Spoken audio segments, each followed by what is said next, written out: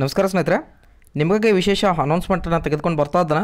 ಅದು ಅನ್ಅಕಾಡೆಮಿ ಎಂಬ ಬೃಹತ್ ಶೈಕ್ಷಣಿಕ ಜಾಲದ ಮುಖಾಂತರ ನಿಮ್ಮೆಲ್ಲರಿಗಾಗಿ ನಾನು ಈಗ KPSC ಲೈವಲ್ಲಿ ಲಭ್ಯ ಇದ್ದೇನೆ.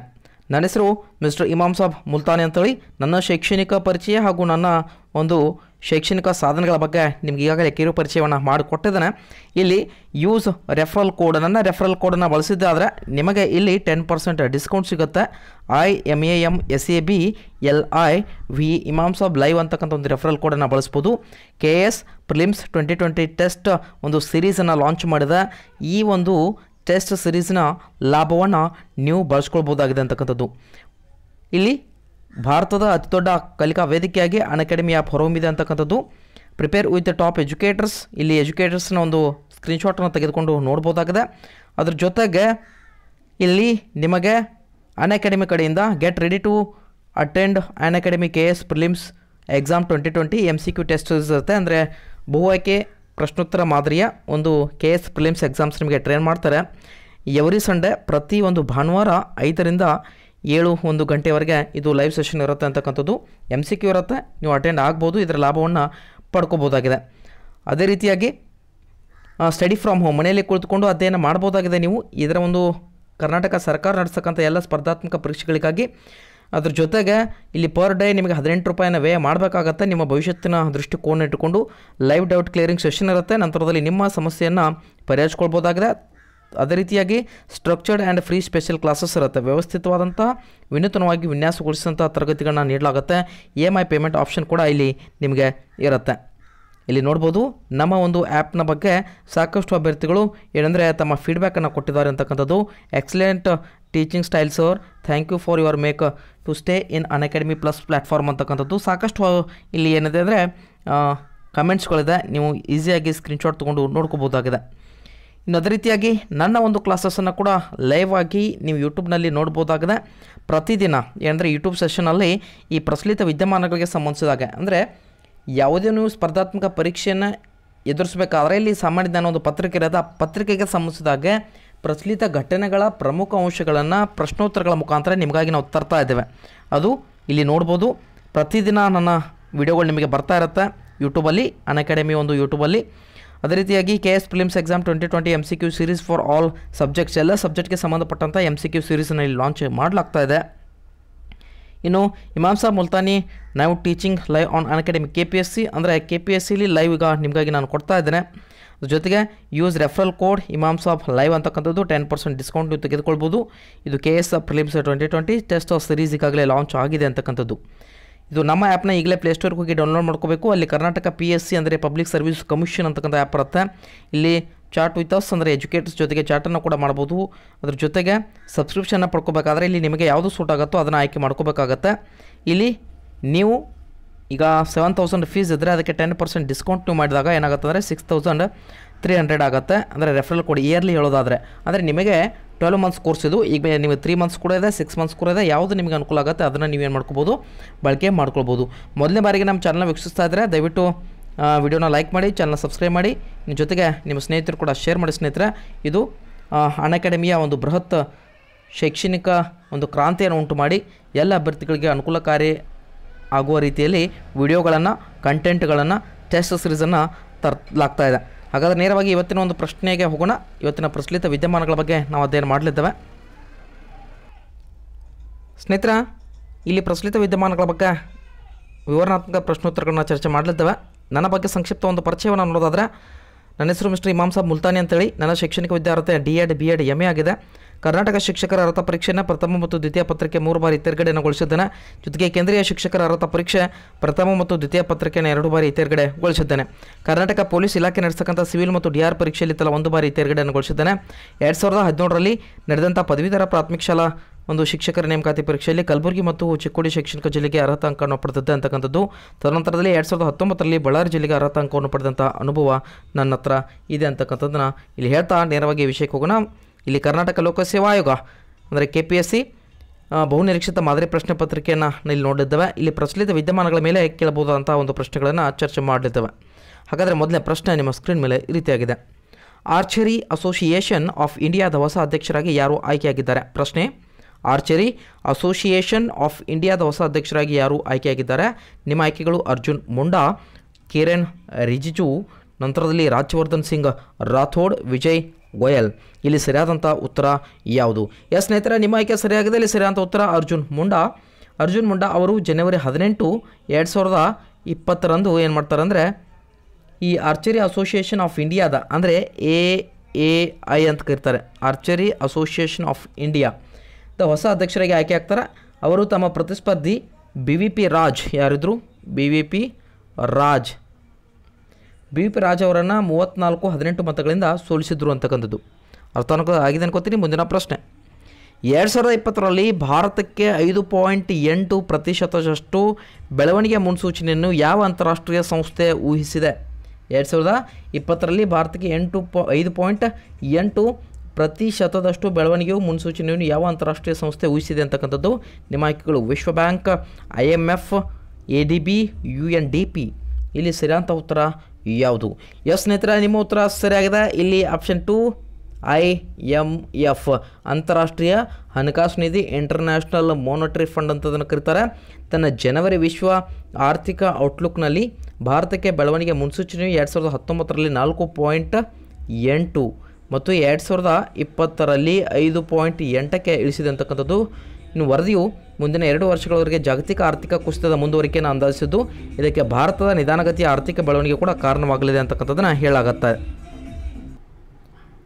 ಎಸ್ ಸ್ನೇಹಿತರೆ, ತಡ ಮಾಡದ ಮುಂದಿನ ಒಂದು ಪ್ರಶ್ನೆಗೆ ಹೋಗೋಣ. ಪರಮಾಣು ಶಸ್ತ್ರಾಸ್ತ್ರಗಳ ಪ್ರಸರಣ ರಹಿತ ಒಪ್ಪಂದವನ್ನು ತ್ಯಜಿಸುವುದಾಗಿ ಬೆದರಿಕೆ ಹಾಕಿದ ರಾಷ್ಟ್ರ ಯಾವುದು?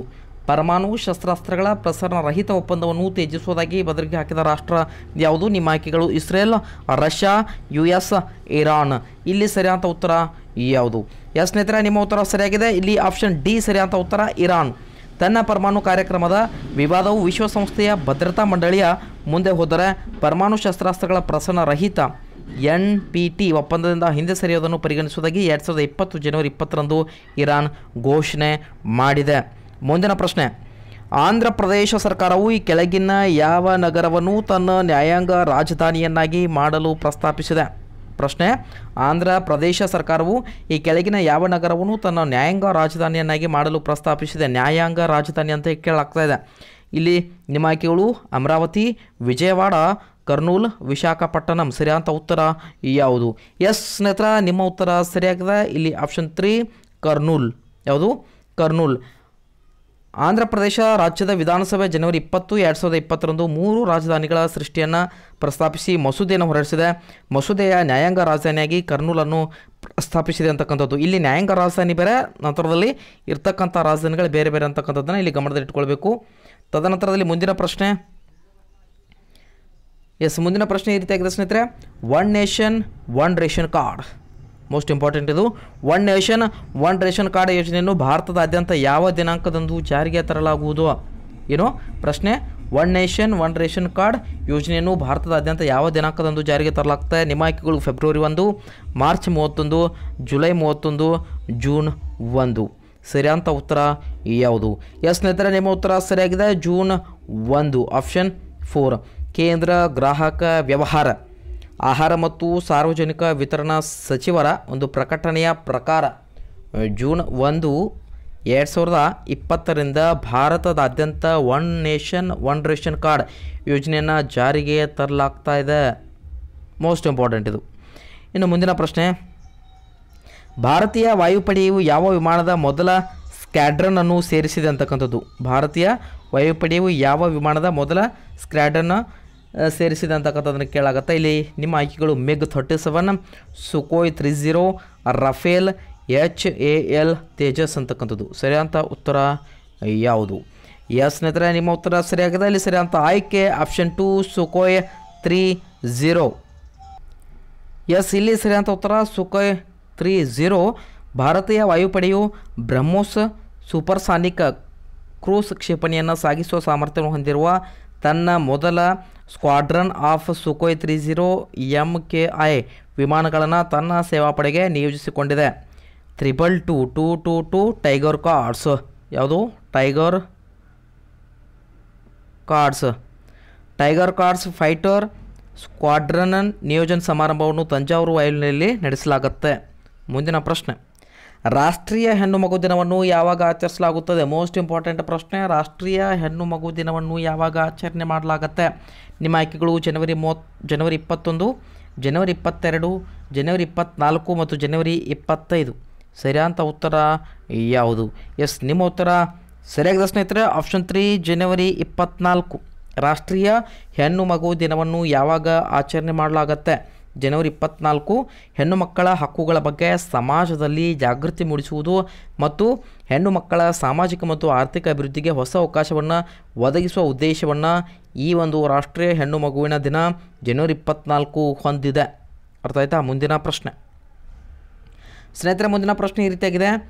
ಭಾರತದ 71ನೇ ಗಣರಾಜ್ಯೋತ್ಸವದಲ್ಲಿ ಮುಖ್ಯ ಅತಿಥಿಯಾಗಿ ಯಾರು ಭಾಗವಹಿಸಿದ್ದರು? ಪ್ರಶ್ನೆ, ಭಾರತದ 71ನೇ ಗಣರಾಜ್ಯೋತ್ಸವದಲ್ಲಿ ಮುಖ್ಯ ಅತಿಥಿಯಾಗಿ ಯಾರು ಭಾಗವಹಿಸಿದ್ದರು? ನಿಮ್ಮ ಆಯ್ಕೆಗಳು ಜೈರ್ ಬೋಲ್ಸನಾರೋ. ಯಾರು? Jair Bolsonaro. ನಂತರದಲ್ಲಿ Donald Trump, Vladimir Putin, Boris Johnson. ಸರಿಯಾದ ಉತ್ತರ ಯಾವುದು? Jair Bolsonaro. Option A, option 1 ಸರಿಯಾದ ಉತ್ತರ. ಭಾರತದ 71ನೇ ಗಣರಾಜ್ಯೋತ್ಸವದಲ್ಲಿ ಈ ಒಂದು ಜೈರ್ ಬೋಲ್ಸನಾರೋ ಏನಂದರೆ ಅಧ್ಯಕ್ಷರಾಗಿ ಮುಖ್ಯ ಅತಿಥಿಗಳಾಗಿ ಭಾಗವಹಿಸಿದ್ರು. ಇವರು ಬ್ರೆಜಿಲ್ನ ಅಧ್ಯಕ್ಷರು. ಯಾವ ದೇಶ? ಬ್ರೆಜಿಲ್ ದೇಶದ ಅಧ್ಯಕ್ಷರು ಅಂತಕ್ಕಂಥದ್ದು. ಬೋಲ್ಸನಾರೋ 2020 ಜನವರಿ 24ರಂದು 4 ದಿನಗಳ ಒಂದು ಭಾರತ ಪ್ರವಾಸಕ್ಕೆ ದೆಹಲಿಗೆ ಆಗಮಿಸಲಿದ್ದರು ಅಂತಕ್ಕಂಥದ್ದನ್ನು ಇಲ್ಲಿ ನೋಡ್ಬೋದು. ಮುಂದಿನ ಪ್ರಶ್ನೆ, ಕಾರ್ಬನ್ ಬಹಿರಂಗಪಡಿಸುವಿಕೆಯ ಯೋಜನೆ 2019ರಲ್ಲಿ ಭಾರತವು ಯಾವ ಸ್ಥಾನದಲ್ಲಿದೆ?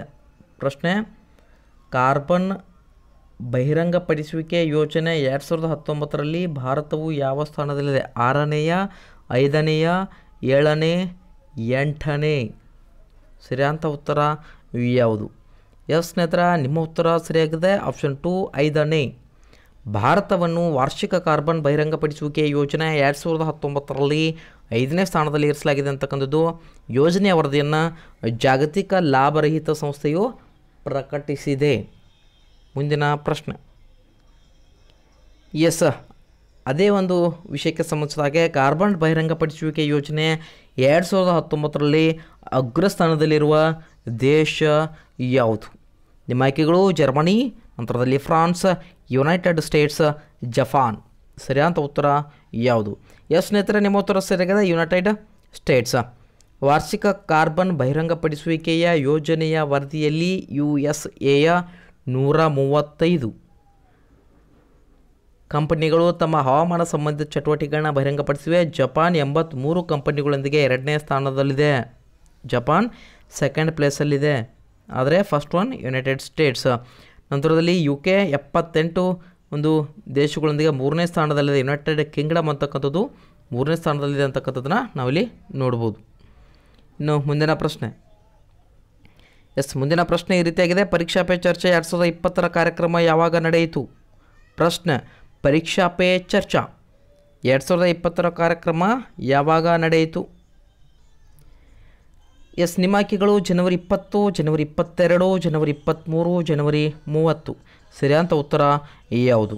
ಎಸ್ ಸ್ನೇಹಿತರ, ನಿಮ್ಮ ಆಯ್ಕೆ ಸರಿಯಾಗಿದೆ. ಜನವರಿ 20. ಆಪ್ಷನ್ 1 ಪ್ರಧಾನಿ ನರೇಂದ್ರ ಮೋದಿಯವರ ಸಂವಾದ ಕಾರ್ಯಕ್ರಮ ಪರೀಕ್ಷಾ ಪೇ ಚರ್ಚಾ 2020ರ ಜನವರಿ 20ರಂದು ನವದೆಹಲಿಯಲ್ಲಿ ಟಾಲ್ ಕಠೋರ ಒಳಾಂಗಣ ಕ್ರೀಡಾಂಗಣದಲ್ಲಿ ನಡೆದಿದೆ ಅಂತಕ್ಕಂಥದ್ದು. ಈ ಕಾರ್ಯಕ್ರಮವು ರಾಷ್ಟ್ರದಾದ್ಯಂತ 2000ಕ್ಕೂ ಹೆಚ್ಚು ವಿದ್ಯಾರ್ಥಿಗಳು, ಶಿಕ್ಷಕರು ಮತ್ತು ಪೋಷಕರ ಭಾಗವಹಿಸುವಿಕೆಗೆ ಸಾಕ್ಷಿಯಾಗಿತ್ತು. ಯಾವುದು? ಪರೀಕ್ಷಾ ಪೇ ಚರ್ಚಾ 2020 ಜನವರಿ 20. ಮುಂದಿನ ಪ್ರಶ್ನೆ, ಈ ಕೆಳಗಿನ ಯಾವ ರಾಜ್ಯದಲ್ಲಿ ಒಳನಾಡಿನ ಜಲಸಾರಿಗೆ ಸೇವೆಗಳನ್ನು ಸುಧಾರಿಸಲು ಭಾರತ ಮತ್ತು ವಿಶ್ವ ಬ್ಯಾಂಕ್ USD 88 ಮಿಲಿಯನ್ ಸಾಲ ಒಪ್ಪಂದಕ್ಕೆ ಸಹಿ ಹಾಕಿವೆ? ಪ್ರಶ್ನೆಯನ್ನು ಅರ್ಥ ಮಾಡ್ಕೊಳ್ಬೇಕಿಲ್ಲಿ. ಏನಂದರೆ, ಈ ಕೆಳಗಿನ ಯಾವ ರಾಜ್ಯದಲ್ಲಿ ಒಳನಾಡಿನ ಜಲಸಾರಿಗೆ ಸೇವೆಗಳನ್ನು ಸುಧಾರಿಸಲು ಭಾರತ ಮತ್ತು ವಿಶ್ವ ಬ್ಯಾಂಕ್ USD 88 ಮಿಲಿಯನ್ ಸಾಲ ಒಪ್ಪಂದಕ್ಕೆ ಸಹಿ ಹಾಕಿದೆ? ನಿಮ್ಮ ಆಯ್ಕೆಗಳು ಮೇಘಾಲಯ, ನಂತರದಲ್ಲಿ ಬಿಹಾರ, ಅಸ್ಸಾಂ, ತ್ರಿಪುರ. ಸರಿಯಾದ ಉತ್ತರ ಯಾವುದು? ಎಸ್, ನಿಮ್ಮ ಆಯ್ಕೆ ಸರಿಯಾಗಿದೆ. ಸರಿಯಾದ ಉತ್ತರ ಆಪ್ಷನ್ 3 ಅಸ್ಸಾಂ. ಅಸ್ಸಾಂ ಪ್ರಯಾಣಿಕರ ಧ್ವನಿ ಮೂಲಸೌಕರ್ಯ ಮತ್ತು ಸೇವೆಗಳನ್ನು ಸುಧಾರಿಸಲು ಕೇಂದ್ರ ಸರ್ಕಾರ, ಅಸ್ಸಾಂ ರಾಜ್ಯ ಸರ್ಕಾರ ಮತ್ತು ವಿಶ್ವ ಬ್ಯಾಂಕ್ ಜನವರಿ 16, 2020 $88 ಮಿಲಿಯನ್ ಸಾಲ ಒಪ್ಪಂದಕ್ಕೆ ಸಹಿ ಹಾಕಿದವು ಅಂತಕ್ಕಂಥದ್ದು. ಮುಂದಿನ ಪ್ರಶ್ನೆ. ಸ್ನೇಹಿತರೆ, ಮುಂದಿನ ಒಂದು ಪ್ರಶ್ನೆ. ಕ್ವೀನ್ಸ್ ಕೌನ್ಸಿಲ್ ಆಗಿ ಇತ್ತೀಚೆಗೆ ಯಾವ ಭಾರತೀಯ ವಕೀಲರನ್ನು ನೇಮಿಸಲಾಯಿತು? ಕ್ವೀನ್ಸ್ ಕೌನ್ಸಿಲ್ ಆಗಿ ಇತ್ತೀಚೆಗೆ ಯಾವ ಭಾರತೀಯ ವಕೀಲರನ್ನು ನೇಮಿಸಲಾಯಿತು? ನಿಮ್ಮ ಆಯ್ಕೆಗಳು: ಪಾಲಿ S ನಾರಿಯನ್, option 2 KK Venugopal, option 3 Solih ಸೊರಬ್ಜಿ, option 4 Harish Salve. ಇಲ್ಲಿ ಸರಿಯಾದ ಉತ್ತರ ಯಾವುದು? ಕ್ವೀನ್ಸ್ ಕೌನ್ಸಿಲ್ ಆಗಿ ಇತ್ತೀಚೆಗೆ ಯಾವ ಭಾರತೀಯ ವಕೀಲರನ್ನು ನೇಮಿಸಲಾಯಿತು? ಇಲ್ಲಿ ಸರಿಯಾದ ಉತ್ತರ ಯಾವುದಂದರೆ ಆಪ್ಷನ್ 4 ಹರೀಶ್ ಸಾಳ್ವೆ. ಇಂಗ್ಲೆಂಡ್ ಮತ್ತು ವೇಲ್ಸ್ ನ್ಯಾಯಾಲಯಗಳಿಗೆ ಹರೀಶ್ ಸಾಳ್ವೆ ಅವರನ್ನು ಕ್ವೀನ್ಸ್ ಕೌನ್ಸಿಲ್ ಆಗಿ ನೇಮಿಸಲಾಗಿದೆ. ಅಂತಾರಾಷ್ಟ್ರೀಯ ನ್ಯಾಯಾಲಯದಲ್ಲಿ Kulbhushan Jadhav, the most important ಇದು ಕೂಡ, ಕುಲ್ಭೂಷಣ್ ಜಾಧವ್ ಹಸ್ತಾಂತರ ಪ್ರಕರಣದಲ್ಲಿ ಅವರು ಭಾರತದ ಪ್ರಮುಖ ಸಲಹೆಗಾರರಾಗಿದ್ದರು. ಯಾರು? ಹರೀಶ್ ಸಾಳ್ವೆ. ಮುಂದಿನ ಪ್ರಶ್ನೆ. ಪ್ರಶ್ನೆ ಈ ರೀತಿಯಾಗಿದೆ. ವಲೆಕ್ಸಿ ಹೊಂಚುರುಕ್ ಯಾವುದು? ವಲೆಕ್ಸಿ ಹೊಂಚುರುಕ್ ಯಾವ ರಾಷ್ಟ್ರದ ಪ್ರಧಾನಿ ಸ್ಥಾನಕ್ಕೆ ರಾಜೀನಾಮೆ ನೀಡಿದ್ದಾರೆ? ವಲೆಕ್ಸಿ ಹೊಂಚುರುಕ್ ಯಾವ ರಾಷ್ಟ್ರದ ಪ್ರಧಾನಿ ಸ್ಥಾನಕ್ಕೆ ರಾಜೀನಾಮೆ ನೀಡಿದ್ದಾರೆ? ನಿಮ್ಮ ಆಯ್ಕೆಗಳು: ಉಕ್ರೇನ್, ಪೋಲೆಂಡ್, ಸ್ವೀಡನ್ ಮತ್ತು ಸ್ವಿಟ್ಜರ್ಲ್ಯಾಂಡ್. ಸರಿಯಾದ ಉತ್ತರ ಯಾವುದು? Ukraine, Poland, Sweden, Switzerland. ಸರಿಯಾದ ಉತ್ತರ ಯಾವುದು? Ukraine, option 1. ಉಕ್ರೇನ್ ಪ್ರಧಾನಮಂತ್ರಿ ವಲೆಕ್ಸಿ ಹೊಂಚುರುಕ್ 6 ತಿಂಗಳಿಗಿಂತ ಕಡಿಮೆ ಅವಧಿಯ ನಂತರ 2020 ಜನವರಿ 17ರಂದು ತಮ್ಮ ಸ್ಥಾನಕ್ಕೆ ರಾಜೀನಾಮೆ ನೀಡಿದ್ದಾರೆ. 35 ವರ್ಷದ ಇವರು ಉಕ್ರೇನ್ನ ಅತ್ಯಂತ ಕಿರಿಯ ಸರ್ಕಾರದ ಮುಖ್ಯಸ್ಥರು. ಯಾರು? ವಲೆಕ್ಸಿ ಹೊಂಚುರುಕ್. ಮುಂದಿನ ಪ್ರಶ್ನೆ. ಮುಂದಿನ ಪ್ರಶ್ನೆ. 2020 ಜನವರಿ 16ರಂದು ಐತಿಹಾಸಿಕ ಒಪ್ಪಂದಕ್ಕೆ ಸಹಿ ಹಾಕಿದ ನಂತರ ತ್ರಿಪುರದಲ್ಲಿ ನೆಲೆಸಲು ಯಾವ ಬುಡಕಟ್ಟು ನಿರಾಶ್ರಿತ ಸಮುದಾಯಕ್ಕೆ ಅನುಮತಿ ನೀಡಲಾಗುವುದು? ಮೋಸ್ಟ್ ಇಂಪಾರ್ಟೆಂಟ್ ಕ್ವಶನ್ ಇದು ಕೂಡ. 2020 ಜನವರಿ 16ರಂದು ಐತಿಹಾಸಿಕ ಒಪ್ಪಂದಕ್ಕೆ ಸಹಿ ಹಾಕಿದ ನಂತರ ತ್ರಿಪುರದಲ್ಲಿ ನೆಲೆಸಲು ಯಾವ ಬುಡಕಟ್ಟು ನಿರಾಶ್ರಿತ ಸಮುದಾಯಕ್ಕೆ ಅನುಮತಿ ನೀಡಲಾಗುವುದು? ನಿಮ್ಮ ಆಯ್ಕೆಗಳು: ಆಪ್ಷನ್ 1 ಜಾಂತಿಯಾ, ಆಪ್ಷನ್ 2 ಬ್ರೂ ರೇಂಗ್, ಆಪ್ಷನ್ 3 ರೆಂಗ್ಮಾ ಬೋಡೋ, ಆಪ್ಷನ್ 4 ಡಿಯೋದಿ ಗಾರೋ. ಸರಿಯಾದ ಉತ್ತರ ಯಾವುದು?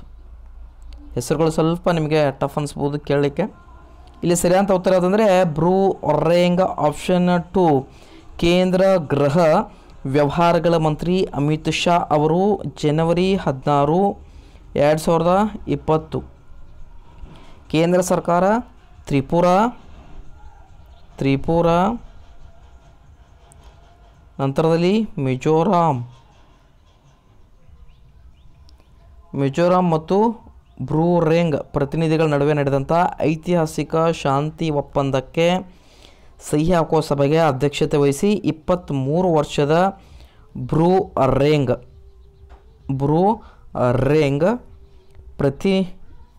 ಏನು ಮಾಡಿದ್ರು ಅಂದರೆ ಪ್ರತಿನಿಧಿಗಳ ನಡುವೆ ಐತಿಹಾಸಿಕ ಶಾಂತಿ ಒಪ್ಪಂದಕ್ಕೆ ಸಹಿ ಹಾಕುವ ಮೂಲಕ ಸಭೆಗೆ ಅಧ್ಯಕ್ಷತೆ ವಹಿಸಿ 23 ವರ್ಷದ ಬ್ರೂ ರೇಂಗ್ ನಿರಾಶ್ರಿತರ ಬಿಕ್ಕಟ್ಟು ಪರಿಹಾರಕ್ಕೆ ಚಾಲನೆ ನೀಡಿದರು.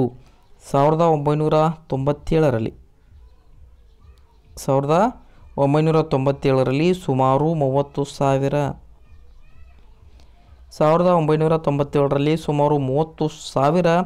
ಬ್ರೂರೇಂಗ್ ಬುಡಕಟ್ಟು ಜನಾಂಗದವರು ಉದ್ವಿಗ್ನತೆಯಿಂದ ಮಿಜೋರಾಂನಿಂದ ಪಲಾಯನ ಮಾಡಿ ತ್ರಿಪುರದಲ್ಲಿ ಆಶ್ರಯ ಪಡೆಯಬೇಕಾಯಿತು.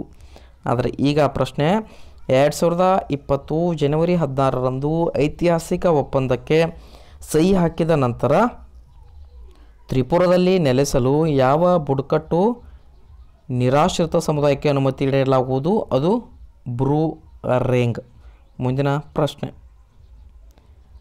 ಈ ರೀತಿಯಾಗಿದೆ. ಹೆನ್ಲಿ ಪಾಸ್ಪೋರ್ಟ್ ಸೂಚ್ಯಂಕದ ಪ್ರಕಾರ 2020ರಲ್ಲಿ ಭಾರತೀಯ ಪಾಸ್ಪೋರ್ಟ್ನ ಶ್ರೇಯಾಂಕ ಎಷ್ಟು? ಹೆನ್ಲಿ ಪಾಸ್ಪೋರ್ಟ್ ಸೂಚ್ಯಂಕದ ಪ್ರಕಾರ 2020ರಲ್ಲಿ ಭಾರತೀಯ ಪಾಸ್ಪೋರ್ಟ್ನ ಶ್ರೇಯಾಂಕ ಎಷ್ಟು? ನಿಮ್ಮ ಆಯ್ಕೆಗಳು option 1 40, option B option 2 52, option 3 66, option D 84. ಸರಿಯಾದ ಉತ್ತರ ಈ ಯಾವುದು? ಎಸ್ ಸ್ನೇಹಿತರೆ, ಇಲ್ಲಿ ನಿಮ್ಮ ಉತ್ತರ ಸರಿಯಾಗಿದೆ. ಆಪ್ಷನ್ 4 84. ಹೆನ್ಲಿ ಪಾಸ್ಪೋರ್ಟ್ ಸೂಚ್ಯಂಕದ ಪ್ರಕಾರ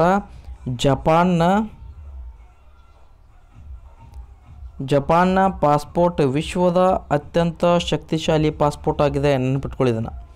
ಜಪಾನ್ನ ಪಾಸ್ಪೋರ್ಟ್ ವಿಶ್ವದ ಅತ್ಯಂತ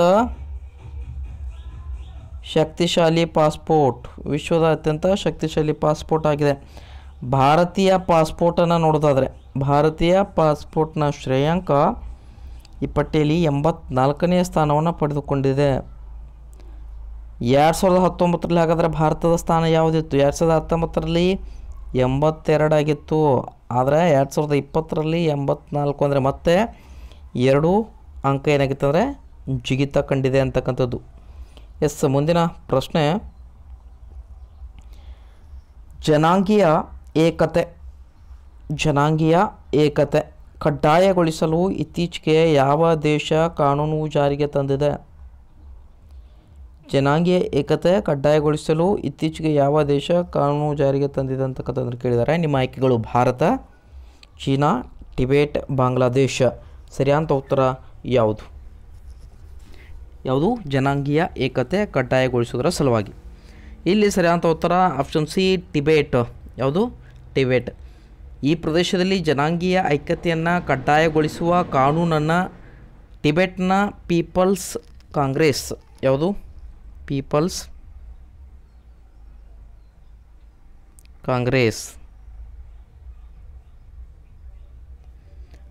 ಕಾಂಗ್ರೆಸ್ ಏನು ಮಾಡಿದೆ? ಇತ್ತೀಚೆಗೆ ಜಾರಿಗೆ ತಂದಿದೆ.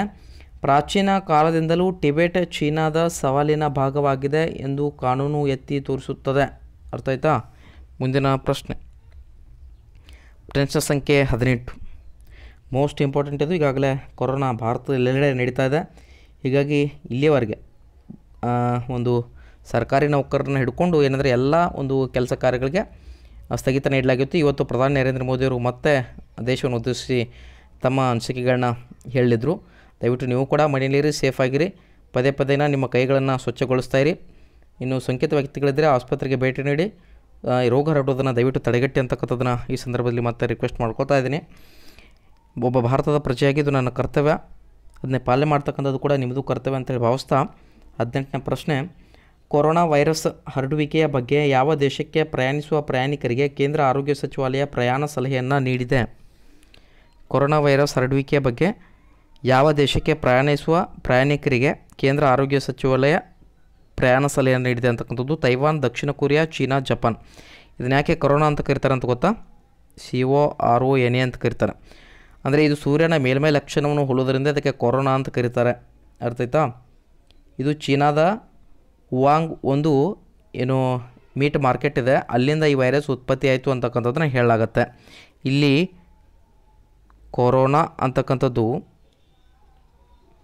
ಇಲ್ಲಿ ಇದು ಸೂರ್ಯನ ಮೇಲ್ಮೈಯನ್ನು ಹೋಲೋದ್ರಿಂದಾಗಿ ಇದನ್ನೇನಂತ ಕರೀತಾರೆ? ಒಂದು ಕೊರೋನಾ ಅಂತಕ್ಕಂಥದ್ದನ್ನ ಹೆಸರಿನಿಂದ ಕರೆಯಲಾಗತ್ತೆ. ಮೀಟ್ ಮಾರ್ಕೆಟಿಂದ ಹಬ್ಬಿದೆ ಅಂತಕ್ಕಂಥದ್ದು. ಆದರೆ ಕೆಲವೊಬ್ಬರು ಏನು ಮಾಡ್ತಾರೆ ಅಂದರೆ ಅದು ಅಲ್ಲಿರ್ತಕ್ಕಂಥ ಒಂದು ಲ್ಯಾಬ್ರೇಟರಿದಿಂದ ಹರಡಿದೆ ಅಂತಕ್ಕಂಥದ್ದನ್ನು ಬ್ರಿಟನ್ನ ಒಬ್ಬ ಸಂಸ್ಥೆ ಏನು ಮಾಡ್ತಾರೆ ಅಂದರೆ ಚಾಲೆಂಜಾಗಿ ಹೇಳ್ತಾನೆ, ಇದನ್ನು ಸಾಬೀತುಪಡಿಸಬೇಕು ಅಂತಕ್ಕಂಥದ್ದು. ಈಗ ಚೀನಾದಲ್ಲಿ ಕಡಿಮೆ ಆದರೂ ಕೂಡ ದೇಶದೆಲ್ಲೆಡೆ ಏನಾಗುತ್ತೆ ಅಂದರೆ ಈ ಒಂದು ಕೊರೋನಾ ಹರಡಿದೆ ಅಂತಕ್ಕಂಥದ್ದನ್ನು ನೋಡ್ಬೋದು. ಅರ್ಥ ಆಯ್ತಾ? ಇನ್ನು ಮುಂದಿನ ಪ್ರಶ್ನೆ, ಇದಕ್ಕೆ COVID-19 ಅಂತ ಕೂಡ ಕರೀತಾರೆ. ಏನು? COVID-19. CO ಅಂದರೆ ಕೊರೋನಾ, VI ಅಂದರೆ ಏನು, ಜೊತೆಗೆ D ಅಂದರೆ ಏನು, ಇದನ್ನು ಎಕ್ಸ್ಪ್ಲನೇಷನ್ ನೀವು ಕೊಡಬೇಕು ನನಗೆ. CO ಅಂದರೆ ಇಲ್ಲಿ ಕೊರೋನಾ ಆಯಿತು, VI ಅಂದರೆ ಏನು, ಮತ್ತು D ಅಂದರೆ ಏನು. ಅರ್ಥ ಆಯ್ತಾ? ಇದಕ್ಕೆ ಎಕ್ಸ್ಪ್ಲನೇಷನ್ ಅದಕ್ಕೆ ಇದನ್ನು COVID-19 ಅಂತ ಹೇಳಿ ಕರೀತಾರೆ. ಇಲ್ಲಿ ಕೊರೋನಾ ವೈರಸ್ ಹರಡುವಿಕೆಯ ಬಗ್ಗೆ ಯಾವ ದೇಶಕ್ಕೆ ಪ್ರಯಾಣಿಸುವ ಪ್ರಯಾಣಿಕರಿಗೆ ಕೇಂದ್ರ ಆರೋಗ್ಯ ಸಚಿವಾಲಯ ಪ್ರಯಾಣ ಸಲಹೆಯನ್ನು ನೀಡಿದೆ ಅಂತಕ್ಕಂಥದ್ದನ್ನು ಹೇಳಾಗುತ್ತೆ. ಇಲ್ಲಿ ಸರಿಯಾದ ಉತ್ತರ ಯಾವುದು? ಇಲ್ಲಿ ಸರಿಯಾದ ಉತ್ತರ ಯಾವುದಂದರೆ ಆಪ್ಷನ್ 3 ಚೀನಾನೇ ಹೇಳಿದೆ. ಕೊರೋನಾ ವೈರಸ್ ಏಕಾಏಕಿ ಉಂಟಾದ ಒಂದು ಕಾರಣ 2020 ಜನವರಿ 17ರಂದು ಚೀನಾಕ್ಕೆ ಮತ್ತು ಅಲ್ಲಿಂದ ಪ್ರಯಾಣಿಸುವ ಪ್ರಯಾಣಿಕರಿಗೆ ಕೇಂದ್ರ ಆರೋಗ್ಯ ಸಚಿವಾಲಯವು ಪ್ರಯಾಣ ಸಲಹೆಯನ್ನು ನೀಡಿದೆ. ಚೀನಾದಲ್ಲಿ 41 ವೈರಸ್ ಪ್ರಕರಣಗಳು ವರದಿಯಾಗಿವೆ. ಇದರಲ್ಲಿ ಚೀನಾದ ವುಹಾನ್ನಲ್ಲಿ ಒಂದು ಸಾವು ಸೇರಿದೆ ಅಂತಕ್ಕಂಥದ್ದು. ಇದು ಏನಂದರೆ ನಾವು ಜನವರಿಗೆ ಒಂದು ಪ್ರಚಲಿತ ವಿದ್ಯಮಾನಗಳಿಗೆ ಸಂಬಂಧಪಟ್ಟಂತೆ ನೋಡೋದಾದರೆ, ತದನಂತರದಲ್ಲಿ ಪ್ರಪಂಚದಾದ್ಯಂತ ಸಾಕಷ್ಟು ಸಾವು ನೋವುಗಳು ಸಂಭವಿಸ್ತವೆ ಅಂತಕ್ಕಂಥದ್ದು. ಇದು ಏನಂದರೆ ಜಗತ್ತಿನ ಒಂದು ಶಕ್ತಿಶಾಲಿ ರಾಷ್ಟ್ರವಾದಂಥ ಅಮೆರಿಕ ಕೂಡ ತನ್ನ ಒಂದು ಸಾವನ್ನು ತಡಿಲಿಕ್ಕೆ ಆಗ್ತಾಯಿಲ್ಲ ಅಂತಕ್ಕಂಥದ್ದು ನೋಡ್ಬೋದು. ಹೀಗಾಗಿ ಕೊರೋನಾ ಇಂದು ಏನಂದರೆ ಮಹಾಮಾರಿಯಾಗಿ ಪರಿಣಮಿಸಿ ದೇಶದಲ್ಲಿ ಆರ್ಥಿಕ ಮುಗ್ಗಟ್ಟನ್ನು ಉಂಟು ಮಾಡಿದೆ ಅಂತಕ್ಕಂಥದ್ದನ್ನು ಕೂಡ ಇಲ್ಲಿ ನಾವು ಗಮನದಲ್ಲಿ ಇಡಬೇಕಾಗತ್ತೆ. ಮುಂದಿನ ಪ್ರಶ್ನೆಗೆ ಹೋಗ್ತಾರೆ. ಇಲ್ಲಿ ಮುಂದಿನ ಪ್ರಶ್ನೆ, 26ನೇ ವಾರ್ಷಿಕ ಸ್ಕ್ರೀನ್ ಆ್ಯಕ್ಟರ್ಸ್ 26ನೇ ವಾರ್ಷಿಕ ಸ್ಕ್ರೀನ್ ಆ್ಯಕ್ಟರ್ಸ್ ಗಿಲ್ಡ್ ಪ್ರಶಸ್ತಿಗಳಲ್ಲಿ ಅತ್ಯುತ್ತಮ ಚಲನಚಿತ್ರ ಪ್ರಶಸ್ತಿ ಪಡೆದ ಚಿತ್ರ ಯಾವುದು? ಸ್ನೇಹಿತರೆ, 26ನೇ ವಾರ್ಷಿಕ ಸ್ಕ್ರೀನ್ ಆ್ಯಕ್ಟರ್ಸ್ ಗಿಲ್ಡ್ ಪ್ರಶಸ್ತಿಗಳಲ್ಲಿ ಅತ್ಯುತ್ತಮ ಚಲನಚಿತ್ರ ಪ್ರಶಸ್ತಿ ಪಡೆದ ಚಿತ್ರ ಯಾವುದು? ನಿಮ್ಮ ಆಯ್ಕೆಗಳು parasite, ಬಾಂಬ್ಶೆಲ್, Irish Mann, once upon A time in Hollywood. ಸರಿಯಾದ ಉತ್ತರ ಯಾವುದು? Parasite, ಬಾಂಬ್ಶೆಲ್, Irish Mann, once upon A time. ಸರಿಯಾದ ಉತ್ತರ ಯಾವುದು?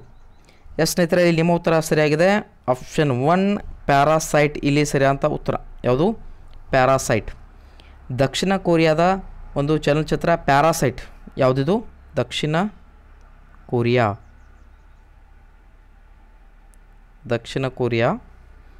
ಪ್ಯಾರಾಸೈಟ್ ಚಲನಚಿತ್ರದಲ್ಲಿ ಪಾತ್ರವರ್ಗದ ಅತ್ಯುತ್ತಮ ಅಭಿನಯಕ್ಕಾಗಿ ಸ್ಕ್ರೀನ್ ಆ್ಯಕ್ಟರ್ಸ್ ಗಿಲ್ಡ್ ಪ್ರಶಸ್ತಿಯನ್ನು ಗೆದ್ದ ಮೊದಲ ವಿದೇಶಿ ಭಾಷೆಯ ಚಲನಚಿತ್ರ ಎಂಬ ಹೆಗ್ಗಳಿಕೆ.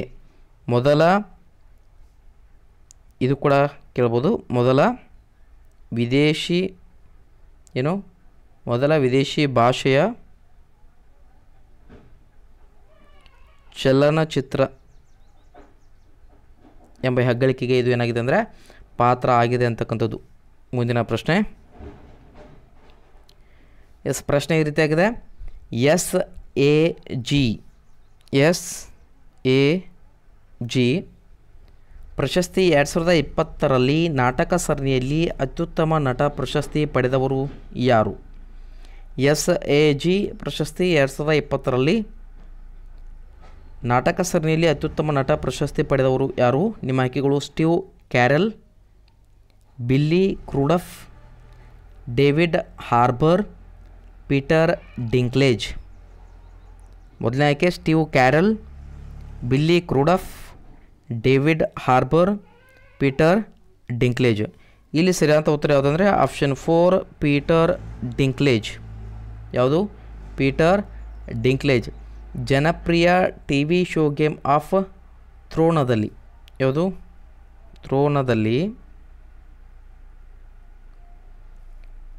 ಥ್ರೋನದಲ್ಲಿ ಟೈರಿಯನ್ ಲಾನಿಸ್ಟರ್ ಯಾವ ಪಾತ್ರ? ಇದು ಕೂಡ ನೆನಪಿಟ್ಕೊಳ್ಳಿ. ಟೈರಿಯನ್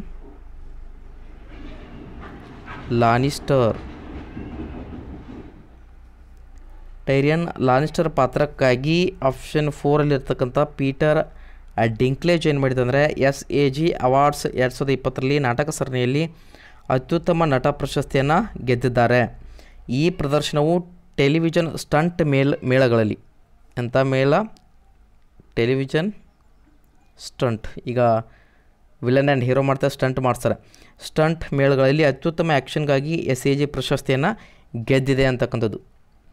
ಸೊ ಒಟ್ಟಾರೆಯಾಗಿ ಇಲ್ಲಿ ಏನು ಮಾಡಿದೆ ಅಂದರೆ 20 ಪ್ರಶ್ನೆಗಳನ್ನು ವಿವರಣಾತ್ಮಕವಾಗಿ ನಿಮಗೆ ಚರ್ಚೆ ಮಾಡಲಿಕ್ಕೆ ಪ್ರಯತ್ನವನ್ನು ಪಡಲಾಗಿದೆ. ಸ್ನೇಹಿತರೆ, ಅದೇ ರೀತಿಯಾಗಿ ವಿಶೇಷ ಒಂದು ಕೊಡುಗೆಯೊಂದನ್ನು ನಮ್ಮ ಅನ್ಅಕಾಡೆಮಿ ಆ್ಯಪ್ ಕಡೆಯಿಂದ ನಿಮಗೆ ನೀಡಲಾಗತ್ತೆ ಅಂತಕ್ಕಂಥದ್ದು.